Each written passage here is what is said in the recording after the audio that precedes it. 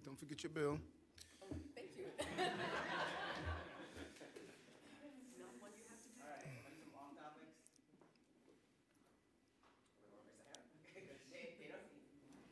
Hi, I was wondering what your understanding was for what happened with the Biden Advisory Council. Like why your name appeared in March and then disappeared when the announcement was made. Well, I think that there were a bunch of names that on the initial release are not on the current one, and they could be doing this in phases, rollout. I think the only story that people wrote was Eric's name, but if you do an analysis of the initial and current, you'll see there are a couple of names. So I don't know what their plans are, but let's be clear. Biden is my guy. You know, I want Biden to be the next president, get reelected. I made that clear. And, you know, people look at the issues around asylum seekers. Listen, I don't agree myself all the time. In those areas that I disagree, I'm going to say so. And that's the type of friend you want. You don't want a friend that's going to agree with you just to agree. You want a friend that is going to be honest and candid. And I've made it clear, no matter what committee I am on, there's only one committee that means the most to me, and that's the committee of the mayor of the city of New York. I'm going to speak on behalf of this city that I was elected to serve. And so I think that, you know, our relationship is a good one. And I think if you ask him, he'll tell you, you know, Eric is my guy. You know, we have a good relationship. I like him, and I think he likes me also. Marcia? Mr. Mayor, you're clearly a man who cares about the homeless. You go out and you feed them every single week.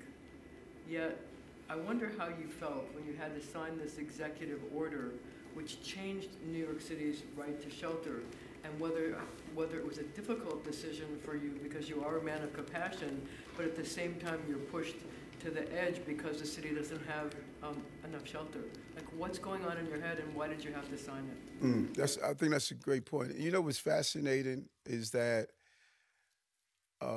people who notice homeless people during a crisis, I had noticed them to prevent the crisis. Some of the loudest voices right now were MIA. When I'm in the subway system talking to people who are homeless to try to get them inside, you know, week after week after week, they're just not there.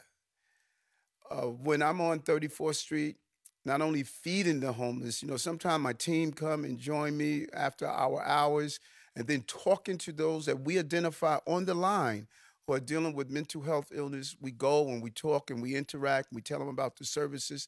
They're not there. When Norman Siegel put out a call for volunteers to come out and help on the street, you know, they're not there. And so you can't all of a sudden be so vociferous when it is time to give people the services they need. You're nowhere there. And what's really is noticeable to me, the overwhelming number of people who are living in our subway system and on the streets are Black and brown. So to not be there to be preventive, it's just, I think it's hypocritical. And so this was a difficult decision for me because I'm not removed from this problem. I shared with many of you how in January and February, I went out there. I went into those camps. I went into those cardboard boxes, and what I saw was really disheartening. And so we have to make a tough decision on how do we ensure we balance the needs of New Yorkers and not be treated the way we have. This has been almost Commissioner Castro and I, you know, traveling down to El Paso, sleeping in the Hercs, going to the volunteer locations. This has been a year of my life that after I finish my mayoral duties, I go to those who are migrant seekers, hurt, homeless, mental health. This is what I do. And I don't see others doing it.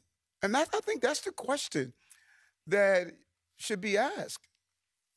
Those who are the loudest right now, we should ask them, How many times have you been in the subway system talking to people who are dealing with clear mental health illnesses? There was a picture in today's New York Post, I believe it was the Post, of a man standing there completely with just his shorts on. It's clear something is wrong with him. You know, I talk to those folks, you know, and I don't see everyone else doing that. And so when I'm at the feeding line on Wednesdays at 9 o'clock, the first day I was there, people thought I was just showing up for the day. And now that they see me consistently, they come and they talk to me. And they say, Mayor, you know, I'm hearing noises, I'm seeing things. I feel as though for a couple of things, because I built trust. I don't know who else is building trust. And so this was a hard decision, but it's the right decision. That this is just wrong, what is happening to New York City. It's wrong.